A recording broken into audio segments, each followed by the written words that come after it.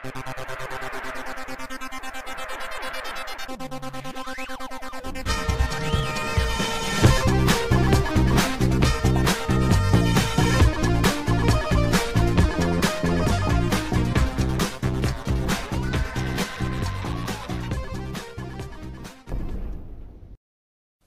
guys, welcome back. This is Matt Chat episode 287, featuring a review of Pillars of Eternity, the new game out from Obsidian Entertainment. It promises to be the spiritual successor to the Baldur's Gate, Icewind Dale, Planescape Torment, those beloved Infinity Engine games that we grew up playing in the 90s. It just came out last month. Finally got a chance to complete it and do a review of it. Anyway, there's a lot of great stuff to talk about with this game, so without further ado, here is Pillars of Eternity. And here we go. Pillars of Eternity. One hell of a game, and exactly the type of game that I am all about. Computer role-playing game, old school style, but with modern sensibilities. As you probably know, this project was announced back in 2012 on Kickstarter. They raised their $1.1 million goal in 24 hours, and the hype has been building from there. I've had a lot of the designers and developers that worked on this game on my show. I've interviewed them. The director, in fact, Josh Sawyer, you can go back and watch that. I've also interviewed both Chris Avallone and Tim Kane. I mean, this was a hell of a team they had here. They had a $1.6 million Kickstarter budget to work with, and it's just, there's no reason for this game to fail, really. But the question is, does it live up to the legacy? Is Pillars of Eternity as good of a game, if not better, than Baldur's Gate, Icewind Dale, and Planescape Torment? Where will we put that? How would it rank compared to those greats? So stay tuned to this video, and you will hear one man's opinion. Now, one thing you'll notice right away about this game is it's all about choices. You are constantly making very involved choices, and very meaningful choices, beginning with the difficulty level of the game. So not only do you have easy, normal, hard, and Path of the Damned, you also have expert mode and the Trial of Iron. Basically turns it into a permadeath roguelike sort of experience. So lots of hardcore options here. I played it on normal the first time through, and that was a significant challenge. But you know what? I'm going to go hard this time, because I'm a glutton for punishment. Wouldn't it be an achievement, though, to actually complete it on hard, or that Path of the Damned? Nice little way to start the game here. You know, they didn't have the budget for those big Hollywood-esque, full-on 3D cutscene type segments, but they really didn't need them, and I think it's probably a better game for the lack of those things. And there's our loading screen. I have this installed on my SSD, so hopefully it will be relatively quick. 5 wagons grope blindly for the path on a starless night, their master glancing ever upward to the skies for assurance that he is on the right course. A dim lantern his only protection against the encroaching darkness. But the skies bring no comfort, shining no light, betraying no hint of what they know. The caravan carries travelers bound for the frontier hamlet of Gilded Vale, you among them, where a local lord has offered land and wealth to settlers from abroad looking for a fresh start. You have taken suddenly ill, sweating and shivering, and one of the other travelers signals for the caravan master to stop on your behalf. He pulls up just in time to avoid plowing into the trunk of a fallen tree that bars the way ahead. You will go no further tonight. I love that narrator's voice on that. Kind of got almost an Oregon Trail-like vibe to it there for a minute, huh? Kind of having... Wonder if we might get dysentery at some point. That would be fun. Alright, we've got characters to create. Actually, only one character. You can actually create a whole party of your own custom creations, but at the beginning you only get to create your main character. And there are lots of choices to be made, and they will have a serious impact on how you play the game, how you interact with characters. You'll get into lots of little situations, sort of like scenarios you might encounter in a tabletop game. Oh, I've got the Na'vi here, I see. Don't know anybody tell James Cameron, but I think they ripped him off. There's our dwarf. Yeah, some of these races are this typical fantasy tropes, I guess. You got your elf and your dwarf and Orlan. I guess that's a hobbit. There's the... what the heck is that? Godlike. Damn, that's just an ugly dude. Oh, man. He's probably perfect for that Path of the Damned. I'm going to go with the good old dwarf. You know, I like dwarves. They like good ale, big axes, and gold, caves. You know, how can you go wrong with that? They have big beards. Look at that beard.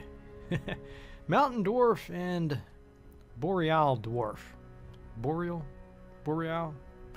Probably should know how to pronounce that. Oh, what's the difference between these two? I kind of like the look of this mountain dwarf. I'm just going to go aesthetically for that choice. Now look at all of these classes, man. What do we got there? 1, 2, 3, 4, 5, 6, 7, 8, 9, 10, 11. 1, 2, 3. Yeah, 11 classes. Some of these, again, are fairly well-known, well-traveled classes. Paladin, Ranger, Wizard, and so on. And you also have some interesting choices. Cipher and Chanter. I think the Chanter is more or less a bard. The Cipher here is kind of interesting. Not quite sure what they are. I haven't played with the Cipher yet. The ability to directly contact and manipulate another person's soul. Huh, interesting. So I guess these guys must be lawyers. Let's go with the Barbarian. Been reading some Conan novels lately, kind of jazzed up about the Barbarian. He's got some pretty cool abilities. Looks like Carnage. When he hits with melee attacks, they automatically attack other people around. So that's pretty cool. You will often get into packs of enemies. Very common in this game, so this might actually be a really good choice. He's got 2 abilities I could choose from here, a Frenzy and a Yell. Now look at, one of them is 1 per encounter. That's really nice because the other option is the 1 per rest or 2 per, actually I think these are both 2 per encounter. Yeah, these are both per encounter, which is cool. The problem with the ones that say per rest is that you don't really rest that often in this game. And if you do, it's kind of a big process. You only get 2 camping supplies at the hard level. I think you get 4 on the normal level. So you won't be using those very much, where if you had the per encounter, you know, you could use that quite a lot. So I kind of want to go for something that's going to be, you know, more useful more often, I guess. Now here's our attributes. Now this is where it gets a little tricky. If you played AD&D, you played Baldur's Gate and all those games, you might think you know what these are, but they've changed it up a little bit just to kind of keep you feeling dumb, I guess. I don't know why. The biggest thing to be aware of is the might, because that is what controls the amount of damage that you do. You know, whether you're a spellcaster or a melee guy, you want to pump up the might. Intellect doesn't do the same thing either. You might think that's spell damage, but it just controls area of effect, a couple other things. It's not actually all that useful, believe it or not. So pay attention to that. Look at what the stats do. Don't just assume it's the same as Baldur's Gate, because you will be severely shocked and horrified. And then we've got a choice of cultures. And, you know, it takes a while if you really sit here and read all these options. And, again, you don't want to just flash through this because it will affect a lot of the game later on. The type of dialogue options you have, the way characters respond to you, it's pretty cool. And they've actually done a really good job, in my opinion, with the lore of the game. You know, I guess they created this whole world just for the game. As far as I know, I don't think it's based on any fantasy novels or anything. So they've really packed in a lot of detail. Then we also have our backgrounds.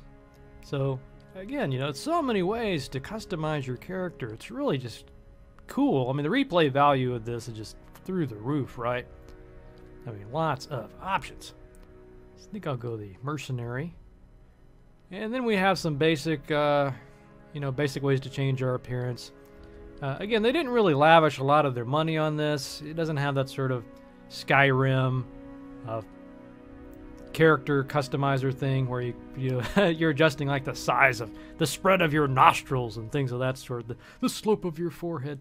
Nothing like that. He just basically has some heads we can swap around, some different types of hair, trying to figure out which of these hairstyles looks the most barbaric.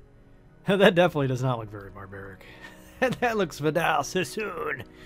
Oh, what are we gonna go with here? That's not too bad.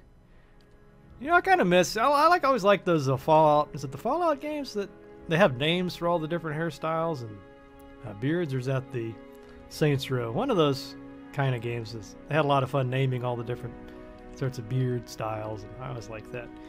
We don't have a lot of choices in terms of portraits. I guess these guys did not like to pose or something. We do have some voice options though. Let's check those out. My eyes are peeled. I shall lead us. My eyes are peeled. Keeping quiet. Huh? Follow me. He won't see me coming.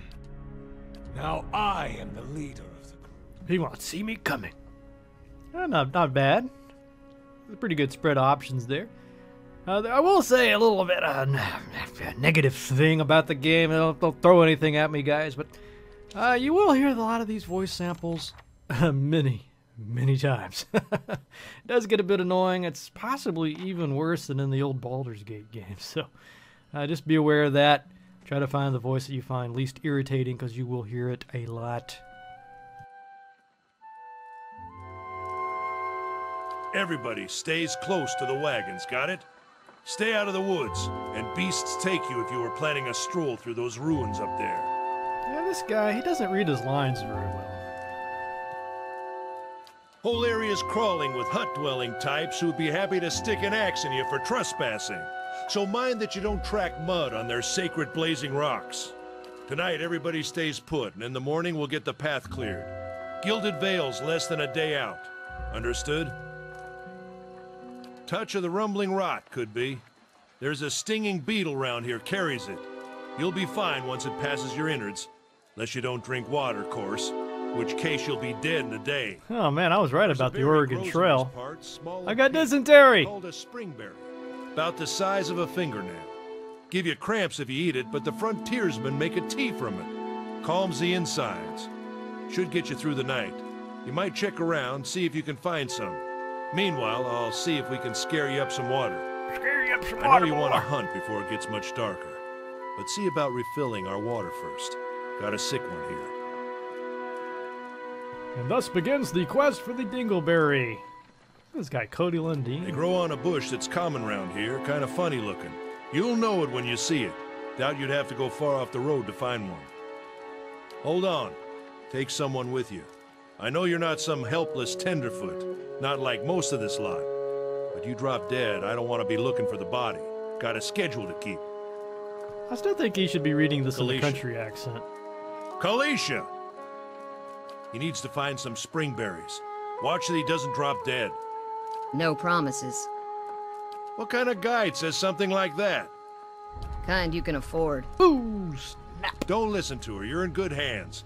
And I pay too well, if anything. Off with you. Hayden should have supplies. See that you're equipped before you head out. We're in harsh country. Get your berries and hurry back. And if you get so much as a tickle of wind, you drop everything and you run. A Something tickle in of the air wind. tonight. Oh. If it's a Beawick, we'll shelter in the ruins. Hut dwellers be damned. Man, you should have smelled You my heard the man. Beawick. Let's get going before you keel over. Oh, I'm about to keel over. Oh, I get to search for berries. Oh my god. Let's go. Where's the berry?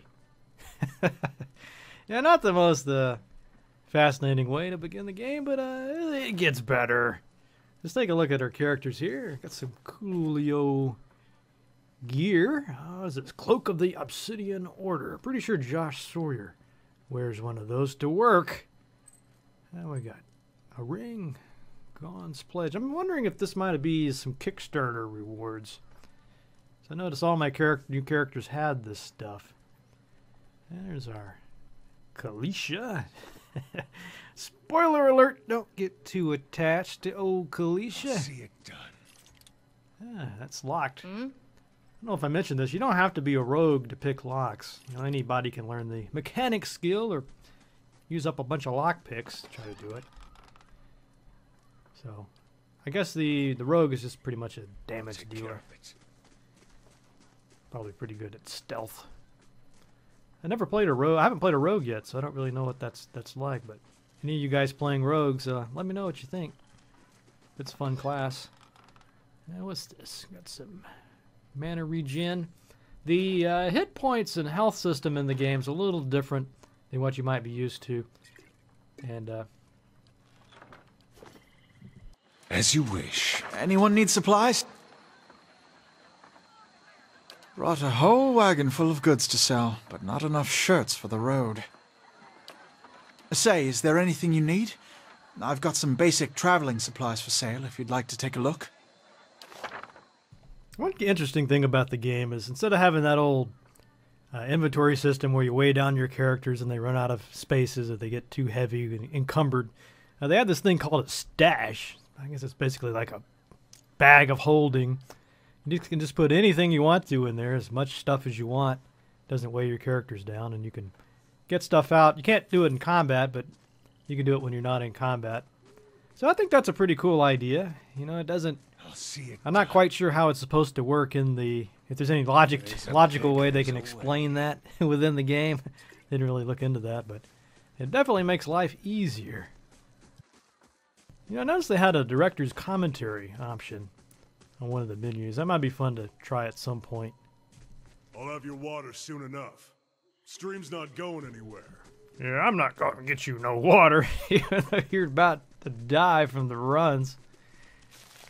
As to why I can't just get some water myself, it's like I can't go anymore that way. Okay. Feels like it's about time for some combat! Yep, there we go. What do we got? What kind of rat is this? What kind of rodent specimen are we about to take out? What is that thing? Wolf! Don't you guys ever listen to me? Young wolf. A wolf! Oh well. It's kind of... I could sort of squint a little bit and sort of pretend it's a rat. Oh boy, what is all this? Information. Accuracy, deflection, damage reduction. It's actually a lot of mechanics here you'll have to master if you really want to min-max this. It's not quite as... I don't know if I'm just more used to the old AD&D style. I found this a little tricky to wrap my head around sometimes, but I think I'm fine. Basically what happens is you'll be switching weapons from time to time because a monster will be more resistant to one type of damage like piercing, but will be vulnerable to say crushing or slashing.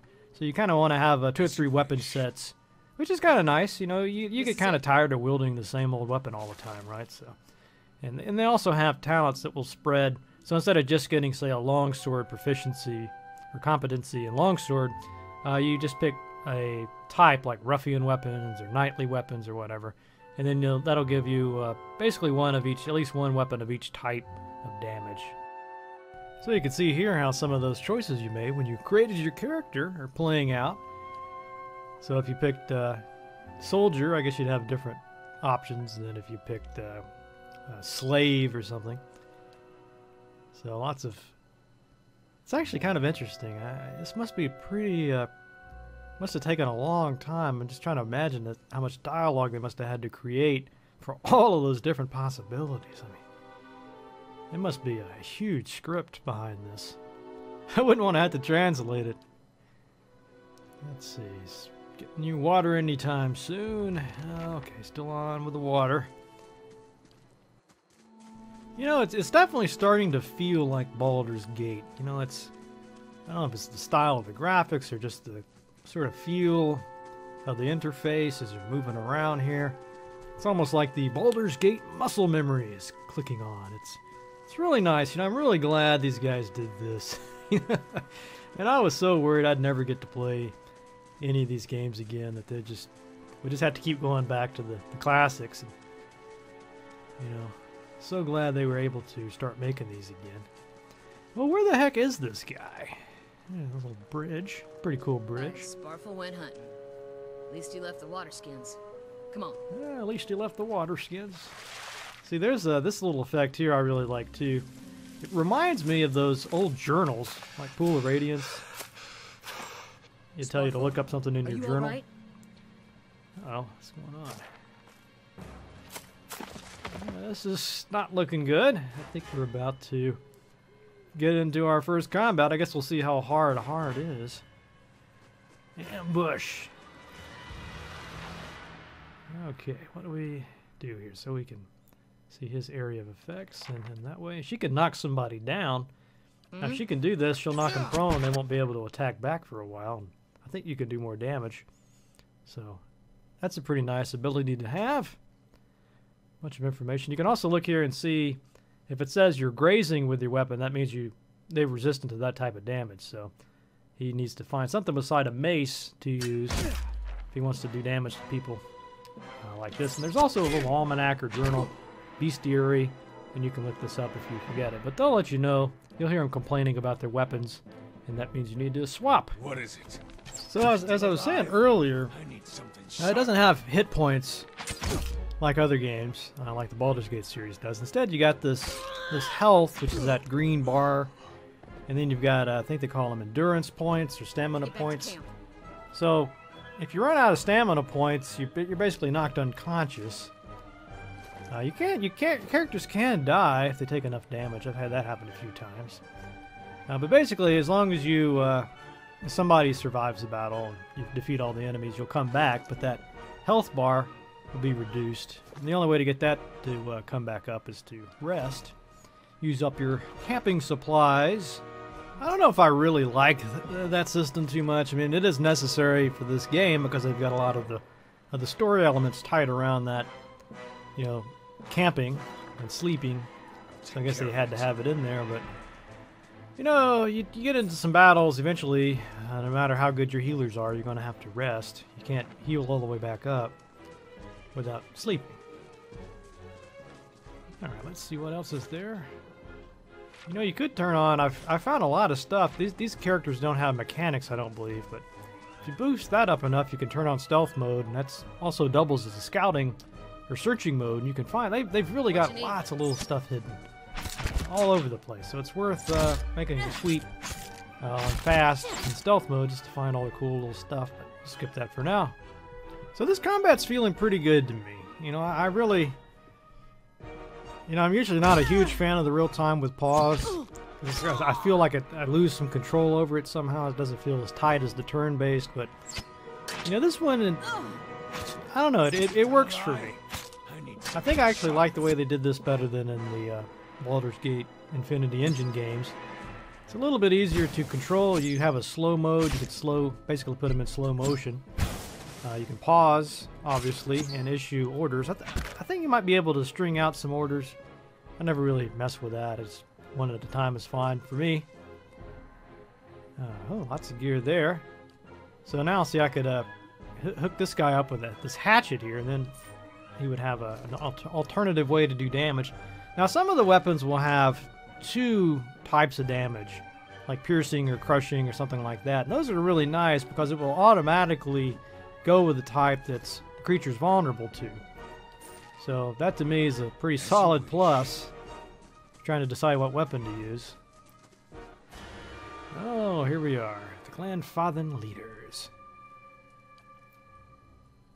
A handful of dark figures stands above the fallen. So as you can see, things have not gone well here at the camp. We apparently are trespassing. It's the old standoff. So you can see there's lots of dialogue options. One of them depends on my lore skill. I kind of want to roleplay this guy as a bit of a jerk. See what kind of reaction we get. Many things may happen. I wonder how they decided on which dialogues to hire the voice actors for. It seems like this guy, I'm kind of surprised they didn't have a voice for him. Let's see. Oh, quite a few options there. See, one depends on might, another one for athletics and lore. There's some that are in red. That means I can't select those. I don't meet the prereqs, but it might be something to consider for another playthrough. All right, this might actually get kind of tough here. I got this rogue. I almost forgot about him. He doesn't stay with the party for long. Again, there's going to be some little minor spoilers here. I'll try not to spoil too much, but if you're worried about that sort of thing, I just would not even watch this. Just go play the game. How can I help? Now, if you look closely, you can see some green lines connecting me to those hunters there. Basically, I think they call that something like lines of engagement, something like that. And basically, what it means, if I try to run away, they'll get some free swipes, or it just won't be nice. I think I lose a lot of my defensive capabilities when that happens. You know, I would have liked to have a little bit more AI options on my characters. You know, a lot of this you have to go in manually, say, okay, knock somebody down. It would have been pretty cool if you could have just made that part of the AI and just said, yeah, use that ability every time, or set up some conditions, because they won't use any of their abilities. And, I mean, it's not they're not dumb. Like, you don't have archers running into melee range, you know, something stupid like that. But on the other hand, I didn't see any way to make them stay back, and it would have been nicer just to have a little bit of AI there, not depend on the manual input quite so much. Like I said, it's not unbearable by any means, but you know, some of that stuff, once you get a full party, I don't know. I mean, it would take a while to go in and manually command everything every time. Thankfully, most battles you don't really need to use that many abilities. But I don't know, maybe on this hard mode I might have to really slow down and issue lots of orders. Alright, I guess we're in the midst of this storm. Again, I'm loving this, the way that they're telling the story with this sort of papery look. Really reminds me of those, like a Dragonlance book, or some of those old D&D campaign manuals, or campaign modules. It's really slick the way they did this. And I mean, imagine the money that they're saving by doing it this way. No need to have all that custom 3D animation. Good choice. I mean, some people might look down on that for whatever reason, but works for me. Oh, camera shake. Was that? A Buick. Had to be. Those damn Buicks. To be alive. And we're the only ones. Hey, here. There could be another collapse. We're not getting out that way anyway. Let's get further inside. Can you walk? Ah, that Kalisha. Not the nicest guide. What is it? It's just, it really amazes me, all these options that you have, all the interface options. You can even make your characters look like they have bobbleheads. I mean, for God's sake. I won't spoil that by showing it to you in this video, but when you get the game, turn it on and see what you think. I don't know if I'd want to play it that way, but it's fun. But yeah, you can turn the stash on and off, make it restricted. You can make your characters more vulnerable. That should be far enough. But what now? Way out. Storm has to die sometime. Just about every option, just about everything in the game can be adjusted or turned on or off somehow.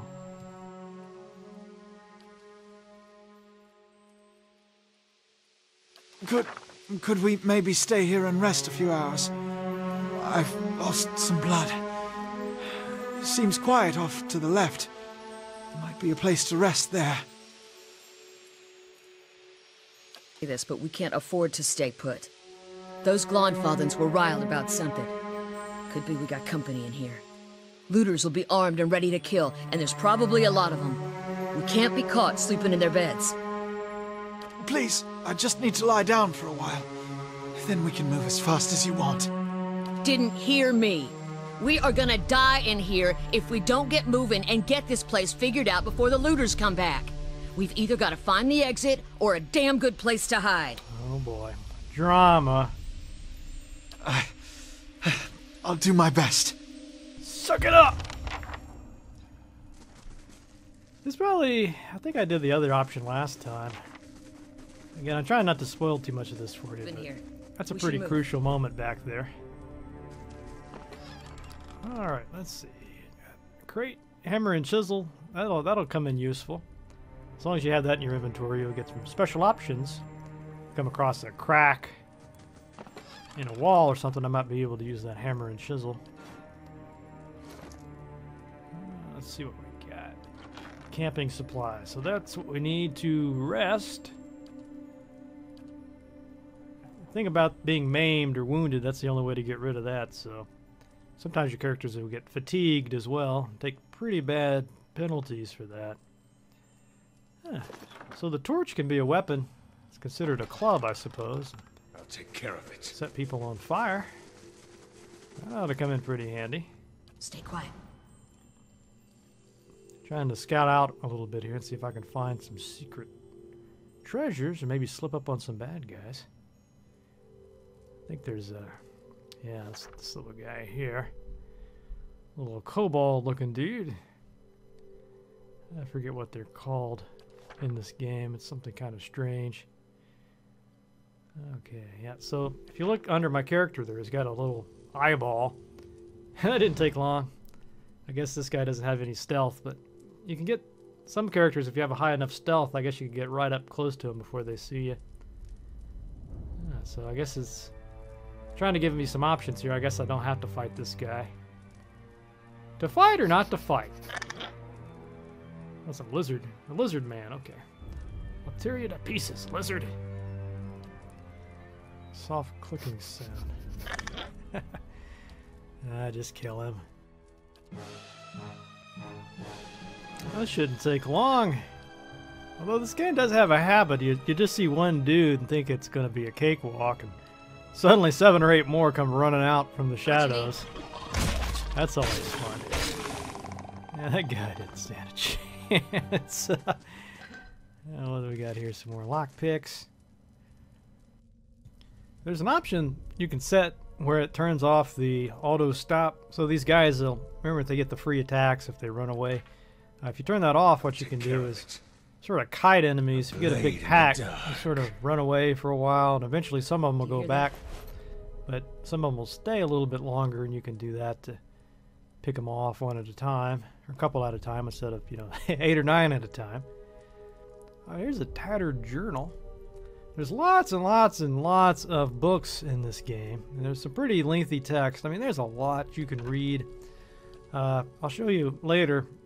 There's these special characters that I guess maybe people who pledged enough, maybe one of the, I forget the details, but I think they actually, players created some of the characters' backstories, or the past lives, I think, and that's kind of interesting. And there's all sorts of monuments that people have left in here. So it really is kind of a product of the community, as well as these developers. Oh, that guy's... I guess the hard's not so hard yet. I'm guessing that's going to change. Yeah, there's that hammer and chisel opportunity, but I think I might be strong enough just to strong-arm this. That was cool. They'll never know. Scout ahead. See what's around the corner. Breach is a dangerous place, so it wants me to use my scouting mode. I guess if you wanted to, you could just sneak past these guys and not even try them. I wonder if it would give you any kind of experience points for doing that. Because usually I try to engage everything just because I want to level up as quick as possible. Oh, these guys are...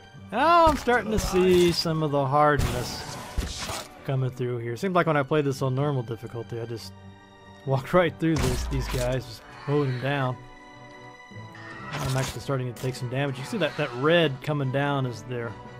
If that gets all the way, if their whole portrait becomes red, that means they're unconscious. I can't remember what button it is. I think it might be tab, or I think it's tab. If you hold that down, it'll show you the hot spots. Very useful. I'm sure there must be a setting where you could even turn that feature off if you just wanted to, pixel hunt. This is probably about as far as you want to go if you want to avoid spoilers, because there's a big one that's going to come up, and you probably don't want to have it spoiled, so I would suggest skipping ahead. About the next 5 minutes ought to get you out of the spoiler zone.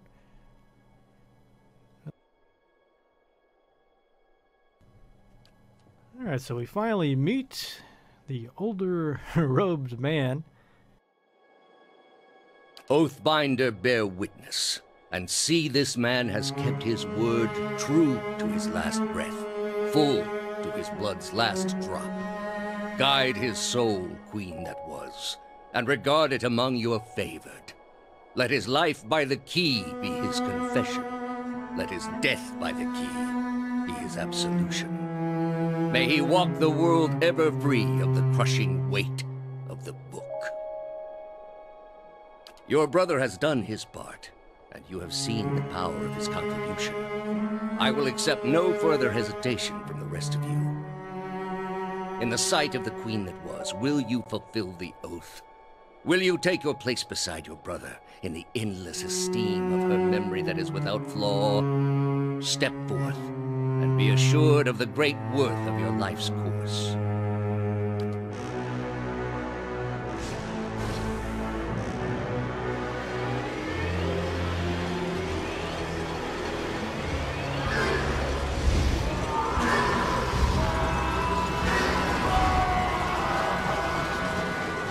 Ooh, me next. Oh, man. That is awesome.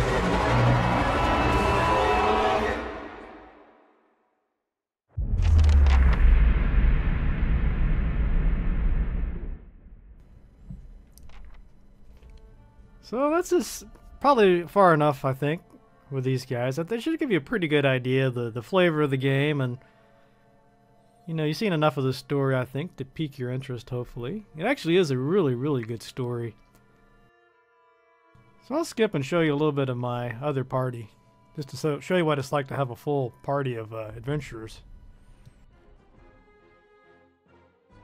So here's my first party again. This was on normal difficulty. See, I got my 6 characters there, all pretty good NPCs. I like them. Got a cleric, a eater there as a fighter. And I think I forget the name of the woman there, but she's a ranger. She's a pretty cool character too. I like the way the rangers work. They have a sort of the little minion that can tackle people. Then I got the chanter, and then of course one of the first characters you meet is the wizard. And I would recommend playing with these guys, or at least some of the NPCs. I know it's tempting to create your own party, but you'd miss out on some pretty cool story elements that way, I think. But, you know, that's always an option if you'd rather just roll your own. Maybe if you played it a few times already and you've seen the story, then you could create your own party to get that sort of ultimate, you know, kick-ass party. You might actually need that for some of those harder difficulty levels. One thing I'm a little wary of in reviewing a game like this is just I have so much personal interest in it, and I love the original Baldur's Gate games, and of course this is new and there's a lot of excitement around it. I'm a little wary of making big claims, like saying this is a modern masterpiece, or this is better than Baldur's Gate. You know, because I think sometimes the only way you can really tell something like that is with time, right? You know, if I play this game, will people still be interested in this game 10 years from now? You know, and have a community around it like they have around Baldur's Gate today. You know, we don't know. We just have to wait and see what happens, I guess. But just my experience at this moment, I really, really like this game. I would definitely have no problem playing it all the way through again, and maybe mix it up, try it with some different characters, maybe one of those other difficulty levels. I mean, there's lots of ways. I just don't see it getting old in any way. Plus, there's a great deal of there's a huge amount of lore and text, you know, stuff to read and keep you occupied. You know, you're not going to get bored anytime soon with this. So, you know, I highly recommend it. I would go so far as to say it's about as close to the Baldur's Gate experience as you're going to get in a modern game. I would have been curious to see what they could have done if they had say, twice or 3 times their budget. You know, I'm not necessarily sure that would have made for a better game or not. I'm kind of curious what you think about that. My main negatives about it, I think the story's great. It's got a deep sort of philosophical bent to it, which is nice. The characters didn't really click with me as strongly as the ones in the Planescape Torment or Baldur's Gate series. You know, there's no character here that really stands out to me like Minsk did, for example. Or Mort, the Skull, one of my favorite RPG characters. Although it definitely had more character to it than the Icewind Dale series did. So it's somewhere in between those, I would say. It's also a little shorter than I expected. I didn't exactly rush through it. I didn't do every side quest and subquest, so I mean that could have added on some significant length, but I was a little surprised when it ended. I thought I had another chapter, another act left to go or something.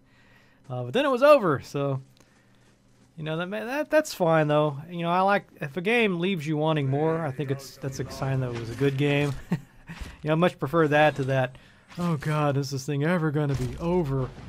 Feeling that you get when they just purposefully try to drag things out. So actually, again, some people might look at that as a negative. I see it more as a positive. And like I said, I didn't go down every rabbit hole I could have. So there's that.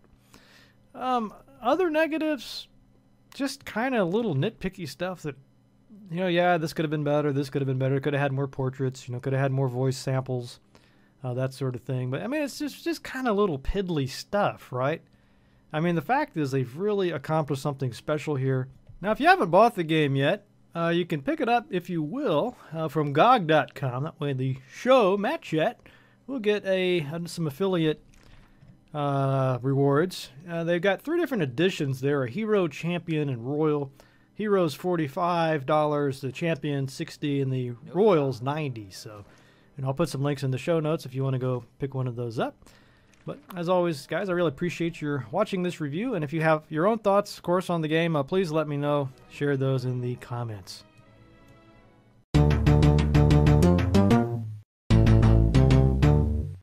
And that's all for this week's episode. I hope you guys enjoyed that. Should be back next week with part 1 of a new interview series with Mr. Paul Neurath, the designer of the Ultima Underworld series. Got a really great interview with him. I think you will really, really enjoy that, so stay tuned. As always, I want to thank you very, very, very much if you have supported me in my efforts at preserving and celebrating video game history. So thank you very much, guys, if you have done that. If you would like to support the show yourself, just go to the Patreon link in the show notes. That will take you to a special page where you can support the show at any level that you feel comfortable with. Really, guys, $1, $2, whatever you can afford and you think the show is worth, I greatly appreciate it. Also, if you haven't bought a copy of Pillars of Eternity yet, you can do so at GOG.com. Just use my affiliate link. Won't cost you anything extra for that, but a percentage will go to the show. So that's another great way to support the show, and also a great way to support Obsidian. We really want this game to do really, really well, so there will be absolutely zero question about making a sequel.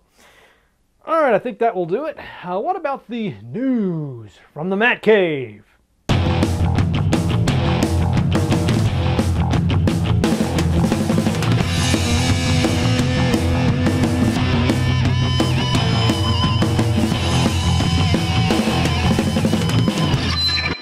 All right, we've got some 3 major items, I would say. I got some good news here and some bad news. I guess, which do you want first? The bad news. Okay. The bad news is that our friends at the Electronic Software Association, the ESA, have decided that preserving old video games by circumventing the copy protection is a form of hacking, and it encourages piracy, so they're trying to put a clamp down on it. So as you know, there's a lot of sites out there that are trying to, museums, galleries, that sort of thing, at conventions and shows, and they basically want ways for new people, or kids maybe, to be able to play these games. Of course, they won't run on the modern hardware, and some of them have some pretty nasty copy protection schemes that are, I guess, incompatible or whatever. So they actually will have the pirated versions, the cracked versions of those games and other kinds of software, and they'll be using that to, for people to play on. Apparently the ESA doesn't like that. I want to see what else with this. Adam from the Fragments of Silicon podcast, he posted a couple other additions to this. Haven't had a chance to look at those yet, but it looks like the copyright office, the government, I guess, is trying to collect some comments on this. So I don't quite follow it all. what's going on with that, but it sounds like they're at least considering some possibilities, some exemptions maybe for this kind of stuff. So anyways, keep your eye on that. Maybe you can actually intervene somehow, encourage a congressperson to actually do something good for us, and make sure we can continue to preserve these games. Yeah, I can barely talk today. Another piece of news, this is better. David Craddock, you may remember him. I did a series of interviews with him. I don't know, maybe just one interview with him about his book on Diablo history. Well, he's launching a new book. It's not out quite yet. I guess it's going to be out in June. It says here June 29th, so not too far off. It's called Dungeon Hacks. That will be the evolution of the roguelike, and it will be available in paperback and ebook form. So he said he would send me a copy of this to read, and of course a review, let you guys know what I think about it. I'm expecting some pretty good things from it. You know, David, I really liked his other book. So let's stay tuned for that. I'll put a link to his site in the show notes for you. Also, last but not least, there is a new C64 game coming out. It's in development now, is my understanding. It's by Papa Santord. I think it's his name. I can't read my own handwriting. But that is a game called, it's either Magot or Magot. I'm not sure how to pronounce it, M-A-G-O-T. That's going to be on floppy and cart. It looks like it's going to be a fixed screen shoot 'em up kind of game. It'll look pretty cool. I know you guys will be excited about this, a new C64 game. You know, that's something you don't see every day. So I wanted to make sure that everybody knew about that. I know a lot of you guys are fans of the old C64. Be fun I'm going to see if I can get a copy too. A little different than the typical Matt Chat fare, but it could be fun. And maybe those guys will send me a copy. Anyway, what about that ale of the week? Well, you know, to kind of celebrate the Pillars of Eternity review, I wanted to get a really, really good ale. So I want to spare no expense. I think this was something like $8 for this. So I mean, it wasn't crazy, but it does look very, very special. This is Stone Brewery. These guys do the Arrogant Bastard, one of my favorites. They do a really good IPA. Let's see, where are these guys out of? Stone Brewing Company out of San Diego, California. So you guys ought to be able to find this one. Let's see what else. They got a huge write-up on the bottle. Let's see, what is this? 736. It's like a story about the ale. We're not going to read all that to you. Take forever and probably violate some copyright. Speaking of copyrights. Anyway, this is the Old Guardian Extra Hoppy Barley Wine Style Ale. Now, as you know, I'm a big fan of the barley wine style, and I'm a big fan of Stone, and I like extra hoppy. So this is checking all of my boxes. I'm really excited about this. It is a 2015 odd year release, and it is 11% alcohol by volume, so definitely on the strong side. See if it tastes much, how much of that alcohol will be in the taste. Let's see, anything else? I probably should have read this huge write-up to learn more about it, but oh well. Anyway, let's get this open and see what it's all about. All right, so I got some of this Old Guardian Extra Hoppy here in the rather excellent drinking horn. Smells really, really hoppy indeed. I can almost taste the hops just by smelling it, which is a pretty interesting sensation. Definitely smelling some sort of cocoa, a little bit of a nutty-like aroma to this. It smells pretty good, and I'm not really smelling a barley wine. This smells more like an IPA to me at the moment, but anyway, let's give it a try. Maybe it'll taste different than it smells.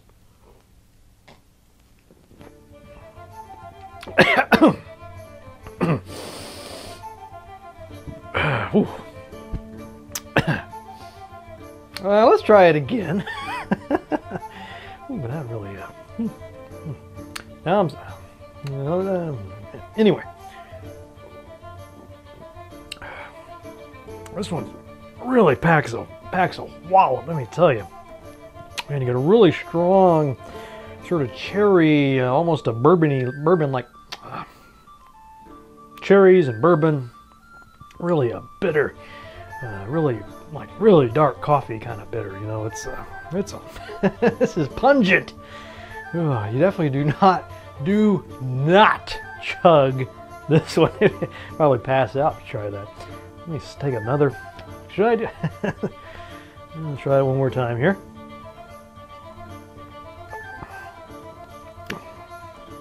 Well, that'll put some hair on your chest. Very strong, very bitter. Wow. They're definitely not kidding around about it being hoppy. It's actually not bad.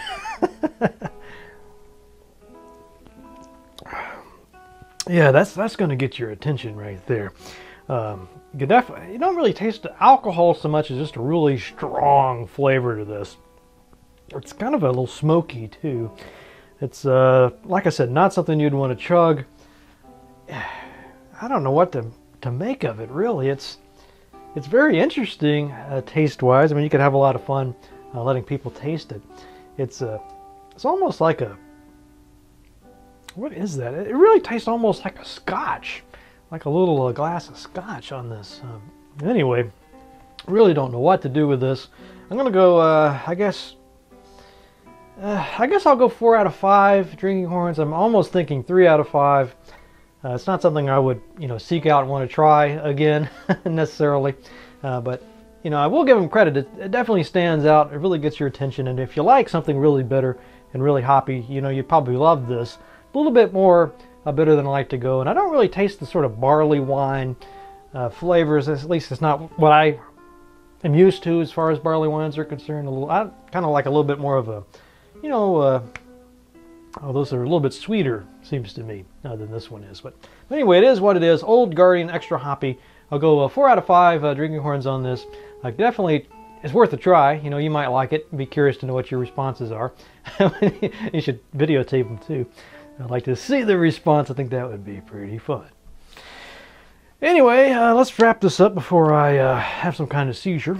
This is from a quote. I've been reading a lot of Conan novels lately. I've always kind of been a fan, and I got a pretty good deal on a big stack of them, so I've been really enjoying those. Robert E. Howard. I love the guy. I love the guy's work. Some people don't. I don't know why, but anyway, he writes a lot of poems, and this was one from the book I'm reading, and I just thought I would share it with you. It's just a really fun poem, and a good book too. Anyway, it goes something like this. What do I know of cultured ways, the guilt, the craft, and the lie? I, who was born in a naked land and bred in the open sky, the subtle tongue, the sophist guile, they fail when the broadswords sing. Rush in and die, dogs. I was a man before I was a king. Whew, great stuff. Anyway, see you guys next week.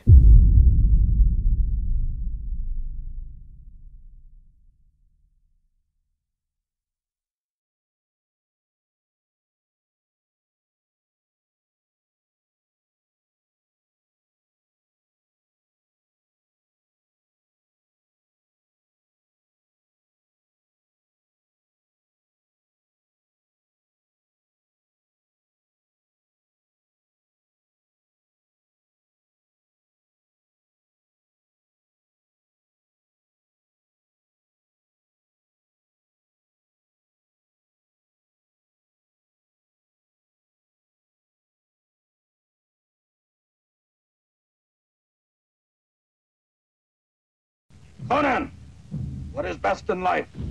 To crush your enemies, see them driven before you, and to hear the lamentation of their women. That is good. That is good.